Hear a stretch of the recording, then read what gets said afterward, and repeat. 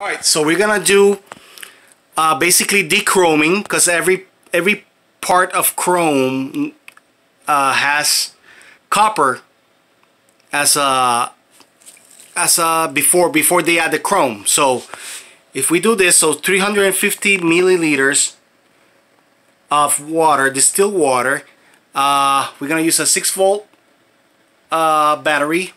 I have two cables here. They're copper, and one of them is attached to a 1/2-inch coupler, the soldering coupler for plumbing.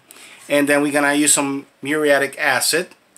So, alright, you hold that there. So basically we're gonna add to the 350 milliliters, we're gonna add 100 milliliters of the acid. So this is gonna create basically an electrolyte, so everything will be transferred easily. So now we're gonna grab the part that is gonna attach to the copper. This is gonna go into the negative. This is gonna go into the negative. I'm gonna screw this in negative right here, and then we're gonna put this one, the part that we want to remove the chrome. We're gonna add, got the glove stuck there. We're gonna add that to the positive. So we go here to the positive, do a little hook there, because this one is a screw, whatever. And now we're gonna add it to the water solution, and you can see right away it starts bubbling. So we're gonna leave it. It's gonna take only a few minutes. All right, so try to go this way here, up here, so you can see it like from up here. Yeah, right there. So you keep moving in, make sure that the copper part, the negative one, is always bubbling, because that means if it's not bubbling, then there's no connection, there's nothing going on. And you can start seeing, you can start looking at it, and it's already starting to look copperish. So we're just gonna shake it a little bit more, just a few more minutes. Go like this. Very easy process to basically dechrome parts, just to look copper, you know, like just to reveal the copper layer under it. So right now, look at that, that's looking nice.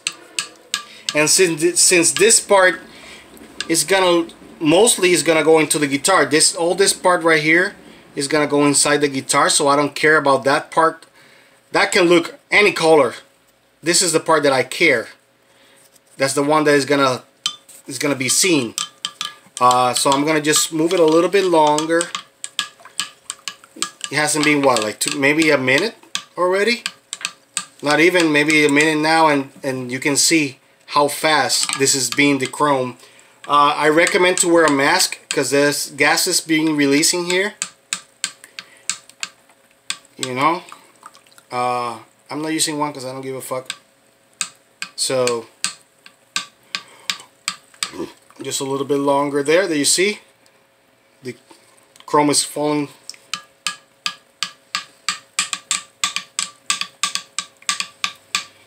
And we're almost there, almost there. Making a lot of bubbles in this one. There you go. There you go. This is looking great. This is looking really, really good. That's what I wanted. So we'll take that off. Shake it a little bit more. It's been what, 2.5 minutes, 3 minutes? It doesn't take that long. Just be careful, this water has acid. So just be careful how you dispose of it. Always use baking soda to neutralize. So basically, yeah, pretty much copper is out. Just I have a little bit of copper, and I notice if you move your wire right here, the closer you get the wire to the chrome, it will work better. I'm guessing it's just the conductivity is closer to the copper. What I mean to the chrome. I don't know. But this is looking good. This is what I want. There's a little bit of the chroming here, and I really don't care. I'm gonna put the wire closer here. Maybe I can get some of that off, but I really don't care because that's gonna go inside the guitar, and oh, and it's coming out. There you go. It is that fast, very fast. Oh shit! It fell. But it's really that fast. That's it. It's done. There you go. Now we're gonna move here. If you move in here with me, I'm just gonna rinse it off with regular water, and you can dip it in a little bit of water with baking soda, just to neutralize any acids. You know, acid is corrosive, so you don't wanna. And that's pretty much it. And that's it. You can stop the video.